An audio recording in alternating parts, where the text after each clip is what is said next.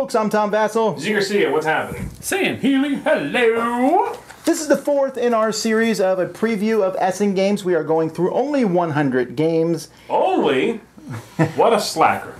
Yeah, well, no, I mean, really, there's that many more games. We want to say thank you to Eric Martin for his Geek List, where we get a lot of the information for this. You'll see me referring to it occasionally. And you can find out lots of information at BoardGameGeek.com. But it was really a lot of games, so we're just going to give you some of our impressions of some more of them today. Yeah, and the reason it is these 100 is because these 100, at least one of us, has some particular interest in. You know, we're very interested to go see it. We want to know more about it. And so this is how we compiled 100 out of the massive 600 plus list. And I'm glad, because even 100 was a lot to go through. The first one today is from, I can never pronounce it. Zee, the name of this company? RevoltAAA. All right. That sounds pretty good. It does. RevoltAAA. It's another game designed by Christian Amundsen Aspi, and this is it's called Perfect Alibi. It's a deduction game where there's someone who's been found dead on the ship. All the passengers have an alibi, and your deduction game like Sleuth. I'm in. Right there. Yeah. I'm really in. I really like that cover too. The cover is a very it's very eye-catching cover, very like The dun, cover, dun, dun. the cover did catch my eye. Yeah, it does. It's got a great look to it. It's a nice setting for a mystery. You know, this looks like a really fun game. This is high on my list. Yes, this was just announced, this week of us recording, which is last week. And I would not have, it wasn't on my list, and now it's probably my top 10. Yeah. That's how interested I am in it. Well, I love Sleuth. I really like the deduction game. I'm hoping this is a little bit easier to grasp than Sleuth, because Sleuth is one of those games where I play with some people and are like, oh, my brain just exploded. Mm-hmm. Yeah, I'm right there with you. Really looking forward to this one. And the next one is, let's see. Oh, not that one. Dixit Memories. 84 more cards for Dixit. That's all I have to say. This brings the total up to about 8,000 cards, if I'm not mistaken. How many cards too many? 8,000. Well, I think there have been around 6 releases or so. It's like 6 or 7. It's possible. Yeah. And again, more Dixit. I know Sam does not like this game, but I'm perfectly happy with that. I won't necessarily rush out and get it, but more Dixit cards doesn't hurt. It's not that I don't like the game. The game is fine. I just don't enjoy the game. Right. I don't fine. see the point of it. That's you not like the game. But you can buy these cards now and use them in Firewood? No. Mysterium? In Mysterium.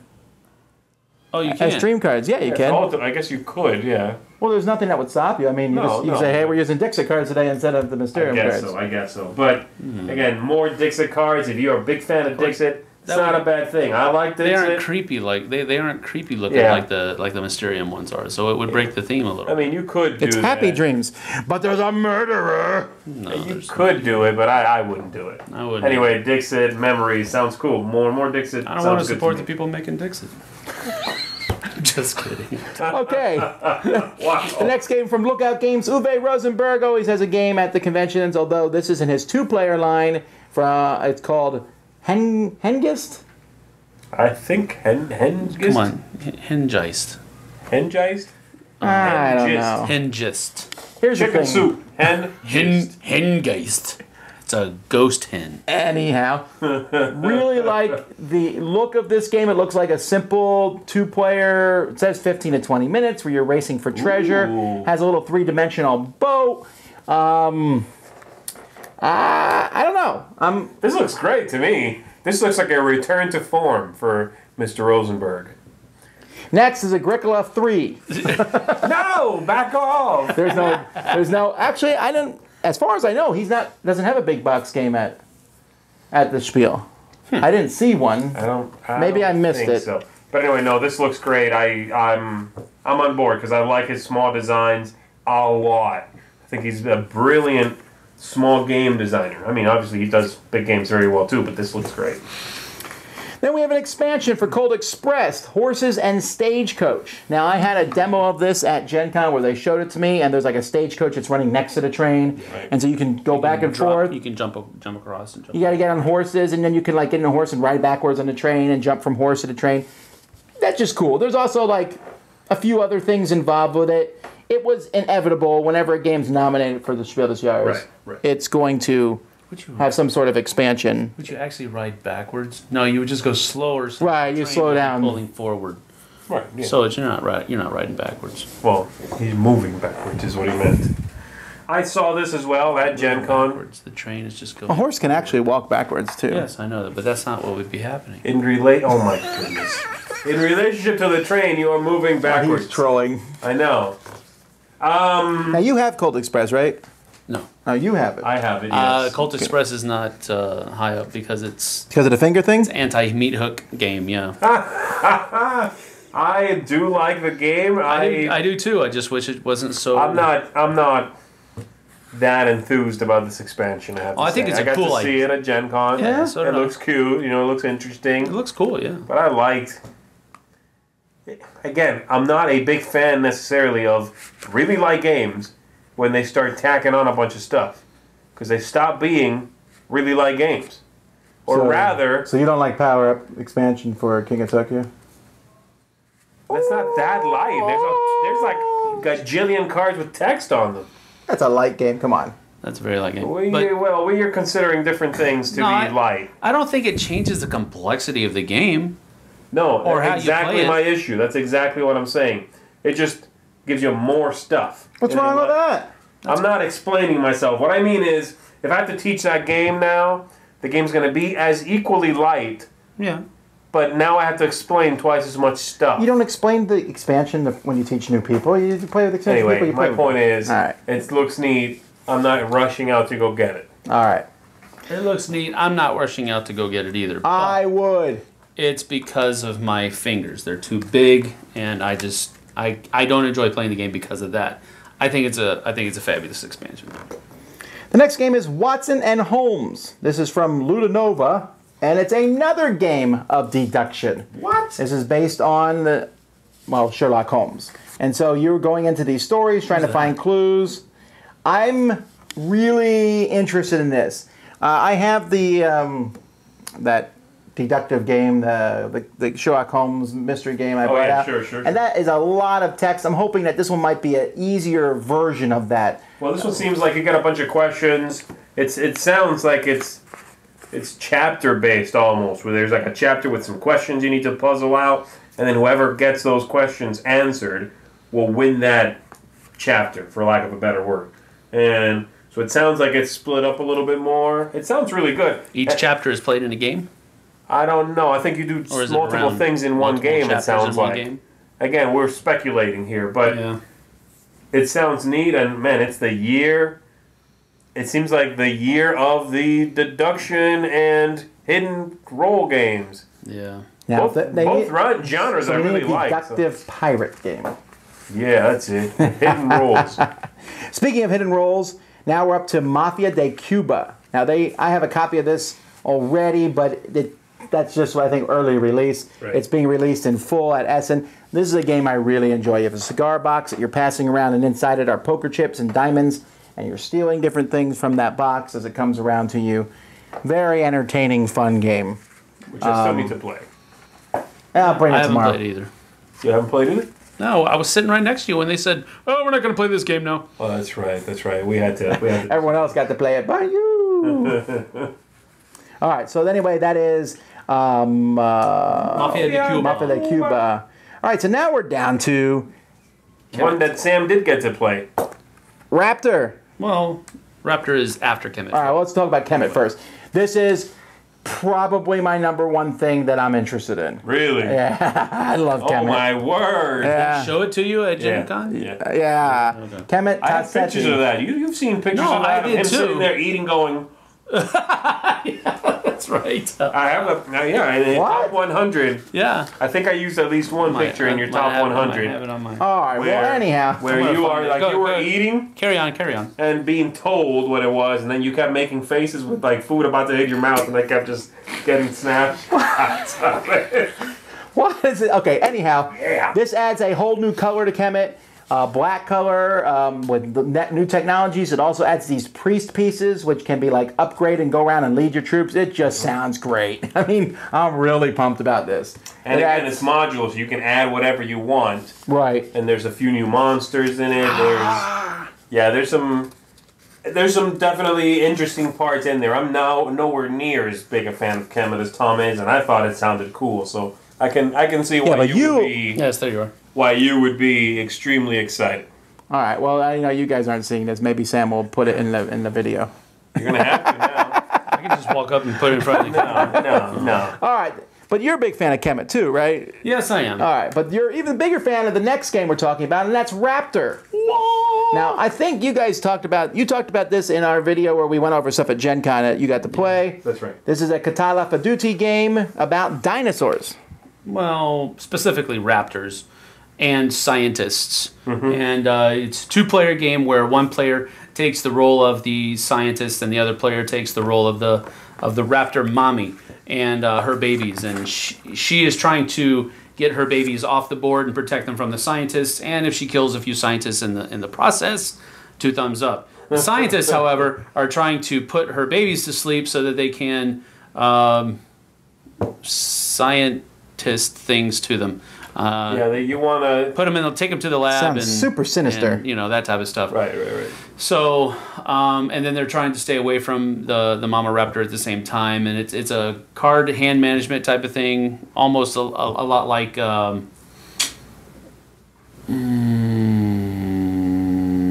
don't know. I mean, to me, it just felt like simultaneous action selection sort of game, it is, yeah. And you kind of have to get in the other person's head a little bit. Yes. It's it's a solid game that... Mission Red Planet is what I was thinking about. Okay. The numbers that are... It's a game that, upon first look, appears to be very abstract. I think it actually transcends that because of how interesting the gameplay and the theme are. Yeah. And I was talking to Bruno Faduti about this. Mm-hmm. Completely, that was a pasted-on theme after the fact. Right. They We put knew that, it. actually. Yeah, they put that in at the after it was. They had already sent it to a publisher. The publisher said, "No, we don't want it as that." Right. So they got it back, and a couple years later, he was like, let's try this." Right. And they did, and here it is. Yeah. All right. The next game is from a game called Mind Fitness Games, which actually would probably make me walk by the booth, I think, because it just sounds like we're going to make you work. We're going to actually make your brain smart. But this is called Hack Trick. That's 2 words. And it's another game of deduction. I love deduction, and so I'm really glad to see more of these. This, you're trying to come up with a 3-digit password. And so you're adding numbers to a sequence, and you're trying to figure out, I guess, this deductive thing. It's supposed to be a simplistic one with depth to it. That's what it says. I hope so. That sounds cool. I mean, if it's anything like and it's really cheap. It's €7. So. Yeah. It must be a small pack, right? So information on that is different from the information on the actual site. On the actual, not the actual site, but it's the Geek page. The Geek page, yeah. And the Geek page, it says it's 8 and up. This one says 10, so I don't know. 8 and up. It's a kid game, bro. As far as in a trolling mood today. I'm not in a trolling mood. I'm just saying. It's just how many games have we talked about already on this list that have been deduction or all this other kind of stuff?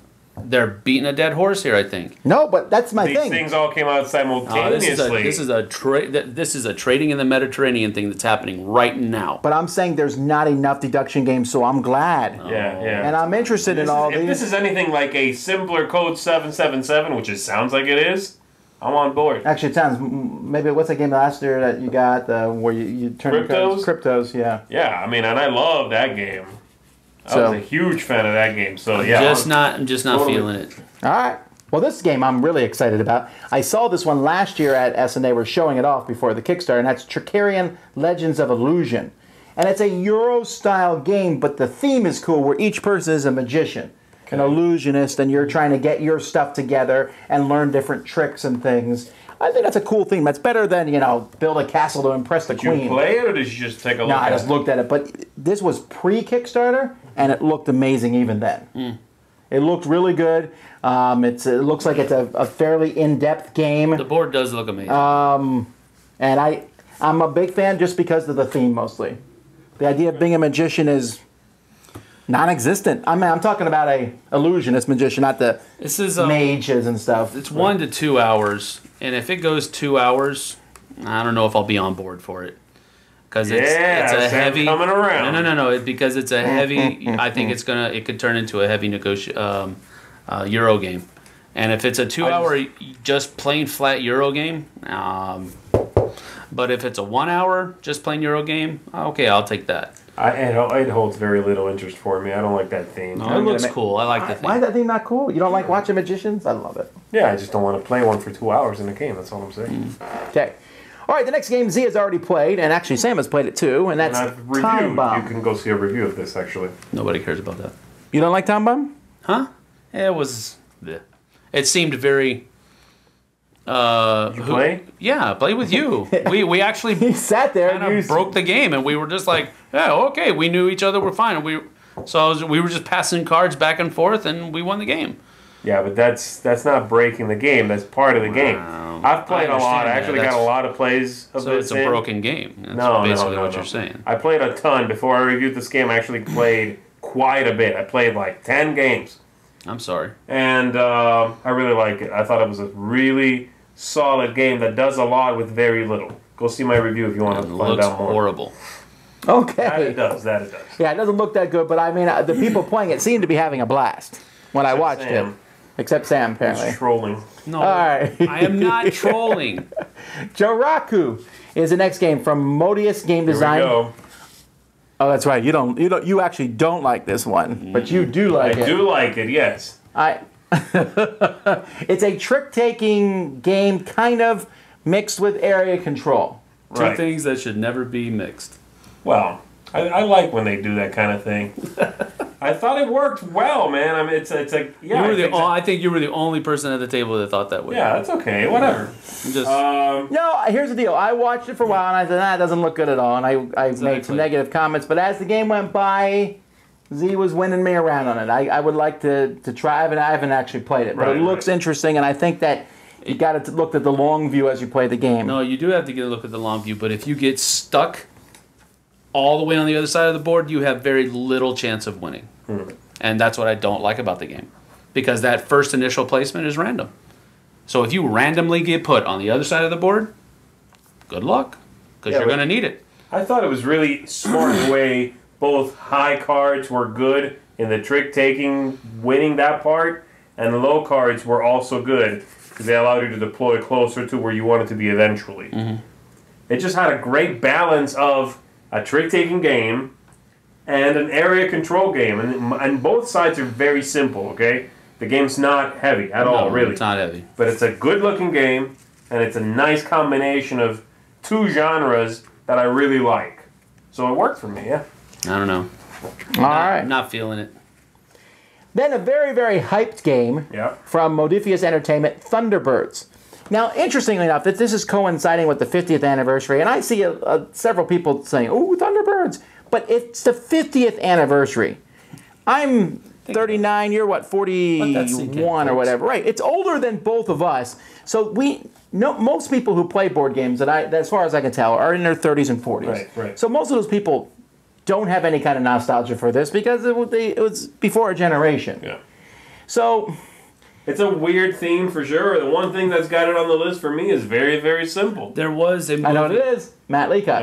There was a movie that came out, a Thunderbird movie that came out more recently than 50 years ago. That's true, but it didn't do very well. Yeah, I understand that, but just for the look of the game, it would have been a better design choice to go with that movie than with the original. They might not have the license to that. But I don't mind this. I don't mind the look, and I actually don't mind the theme. I just don't know. It seems like an odd theme, like to dig out from somewhere. But right. I'm super excited about the game because it's Matt Leacock Cooperative, and we are currently playing a Matt Leacock Cooperative game and having a blast. Yes, I understand that. I'm excited just because, again, I don't have the tie-in to the theme, but I'm digging the retro. Well, it's right in his retro thing about it. You do like retro a lot. You know what I mean? I'm not connecting it to like nostalgia. I'm just going, ooh, that's cool and retro. That's it. Okay. All right. Next one is from Mr. B Games, and that is Posthuman.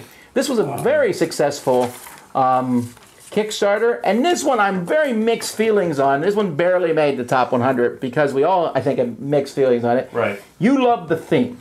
I do. I am a big post-apocalyptic theme guy, yes. I'm worried because Mr. B Games so far has not put out a bona fide hit, in my opinion. I liked Spurs a lot, but the component quality can be better. I hope the component quality is better in this one. I'm also worried that it's 2 to 3 hours. Yeah. But it's really getting a lot of pre-buzz. People who played it early have liked it. I'm not necessarily worried about 2 to 3 hours. I'm worried about, scroll back up. You keep scrolling, man. You need to chill. I'm worried about partnerships, role-playing, and click show more there for a moment. Well, I don't know that the partnership thing.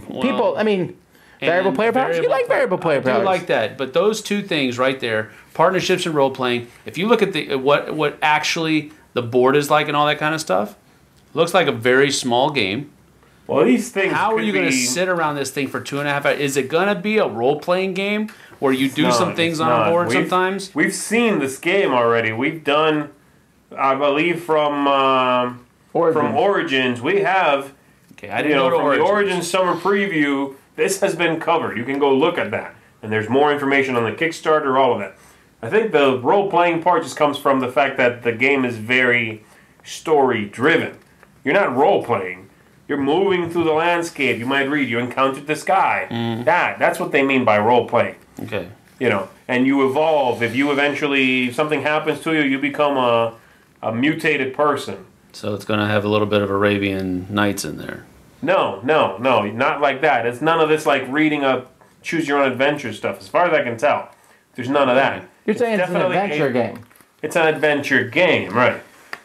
But by that same token, I've got a solid 5 on it, man. I'm not hyped about this at all. I'm hoping they strike a nice balance between it being thematic but solid mechanically. What I don't want is another big blast off all your weapons kind of game like all the other games in that genre have been, it seems. Yeah. Again, I keep going back to After Earth. I don't know why, but it's the one that comes to mind because it was like, After Earth, mutants, guns, gone. You know what I mean? Yeah. And I don't want it to be that. I want it to be a game with some good mechanisms also. Yeah. I like the next game because it has Vasels in it. That's Simurgh from NSKN. Actually, the reason this is on my list is because I'm always interested in NSKN stuff. I don't always think it's great, but it's always intriguing to me. Yeah. And this is where you're a head of a clan and you have workers known as vassals, which I thought it's the other vassal, but still, hey, a vassal's a vassal. But I don't know, it just seems interesting. I like the theme where you're this, you're in a world of humans and dragons, and then you're trying to build this powerful clan. It looks Euro-ish. Right. With a fantasy theme, right. And I kind of tend to like those type of games because there's not very many that are straight fantasy, and this doesn't look like it's your typical fantasy. It's modular board, tile placement, worker placement. So these guys know how to put a game together. Let's start there, right? I mean, those 3 base mechanics are all inviting to me. So I'm a little bit over just middle of the road. I'm around a 6 or a 7 on this one. Well, someone has compared it to Stone Age. These guys definitely know how to put a package together. My main concern at this point is pretty much every game they've put out is fairly solidly outside my comfort zone. Because they're all long, they're all heavy, they're all text heavy sometimes. They put out a game. It's a big game, and I think this is going to be in that same realm of back off of a big game. That's great. Again, just not in my wheelhouse. Gotcha. The next one I'm very excited about. I saw this at Gen Con. They showed me the preview of it, and that's from Osprey Games, and it's called They Come Unseen. Yeah. This is a sub-hunting game. Submarine warfare. Right, one person's basically hiding from the other person, and there's like hidden movement in it. It's a little long for you, I'm sure. Sounds cool. I like the title. They Come Unseen? Yeah, it's a good title. Yeah. I thought you would be pumped about this one. I am. I saw it, checked it out, and it's right in that historical war reenactment type vein that I do enjoy. 80 to 180 minutes. That might go a little long, but we'll see. I'm usually with my war games. I usually like them to be a little bit shorter, but this looks cool. Yeah, I think so. Then we have, let's see, the next one on here is, you guys actually played this game, I believe, or at least saw it. We Pearl. did. We got at least a demo of it from Pearl Games, The Bloody Inn. I think we played through one round of it or something. I think we did, right. And it's This is a game where you have people come to your inn or you kill them. Right, you have people, you run an inn and they come and it encourages you either them. get rent from them or just kill them and take what's in their pockets. And which is Such a usually terrible more thing, than the rent guys. that they're playing. What's that? It's usually more than the rent that they would pay Right, you, so it's worthwhile. It's more advantageous. But then investigators come around sometimes. It's a game with a very stylized look. I thought the look was very eye-catching. I loved it. It looks a little dark. I mean, it's a super dark It's game. definitely it a is dark dark, theme, but it's fairly tongue-in-cheek. Yeah, it's very tongue-in-cheek. And the game is... Well, I would hope so. It's... I don't know how to put it, but it's got that, like... it's like a very... I don't know what it is. It's a very European animated film vibe to it. Yeah. You know what I mean? Like, I can almost hear the music while I'm playing this game. Right. It's like, da, da, da, blah, and kill the guy and bury him, and then you're back at the end. Hello, sir. Yeah. And, I don't know. It's like it sort of buzzes along. It impressed me. I'm really looking forward to it. This, I think, is in my top 10 games. I'm looking forward to it at Essen. All right, the next one is one I think you were interested in. Yes. Apollo 13, although it's Apollo XIII, Apollo 13. Roman numerals. I don't know if this is like based on, I don't think it's based on a real. Yeah, it is. It says, tells the story of the whole mission through a card-driven game system. I guess. I just wonder why they spelled it with, okay, well, whatever. I don't care. It's Apollo 13. Yeah, that's true. Okay. But it's like a story-driven game. It's card-driven, which is, we're using cards to go through. Storytelling is one of the mechanisms. Yeah. You like that? No, I don't. But the historical aspect of it is pulling me in. That's what it is. If it's heavy on the storytelling, I'll pass. Right. Well, we can hope. I hope it's good because I love that's a great story. Yeah. Tail Feathers. This is a big hyped release, right? Plaid Hat's been pushing this. This is their version of the Wings of War type thing, although they're very clear to say that it's not Wings of War. It's, you got mice riding birds flying around, and the riders matter in this one, and you can like even take characters from Mice and Mystics and put them in the game. Cool. And it's all about how the birds are tilted. There's like a tilt thing, so when they're tilted, I don't know. I haven't read a whole lot about the game, but the miniatures look amazing. Yes, they do. And the artwork is great because it's using that same Mice and Mystics artwork, although they want to make clear it's a very different game than Mice and Mystics. I'll certainly give it a whirl. I hope it's good. Yep. I really do. I hope it's simple because I want this style of game where you're flying airplanes, or in this case, birds. I want it to be something I can play with my kids. Right. And I found that the more complex these games get, the less fun they usually are because you're like, okay, we got to check 65 things. Right. Well, it's saying 9+, so It does. And can't be that difficult. 60 to 90 minutes, which isn't very long. Right. Okay, and the last one we're talking about today is Revolt AAA. This is a Reiner Knizia game from Play This One. I like the games Play This One puts out. They usually have big, chunky, cool pieces. Last year they had that robot one, remember? Yeah, they do. It's just a card game, though, isn't it? This is a card game, which they... No, but I like their artwork. And I like their... I feel like they're going to put out a style. good production. Yeah, I like their style, absolutely. And this it sounds like a really light card game. This is just slightly above lukewarm for me, and basically the game sounds like you have rubber duckies fighting robots. I love that theme. And it sounds like basically everybody around the table plays a card face down from their hand. You flip them face up. The group that has the highest strength, duckies versus robots, wins, And then the Konnichiwa twist is that whoever played the lowest card in the winning team is the player who won. So That's it's an a interesting thing. one-trick pony card game. I don't dislike those. It's also 10 to 20 minutes. So Sam is already like basically falling asleep right now. But I enjoy small card games. All right. Well, that's 20 more games, folks. We have 20 more to go, but make sure you watch that last video because these last 20 has at least 4 of my most look forward to games in it. Really, really cool games coming. One of them which we've been playing all the time lately. Anyway, we'll see you then. Until then, I'm Tom Vasel. Zee Garcia, thank you, folks. Sam Healey. See you on the flip side, y'all.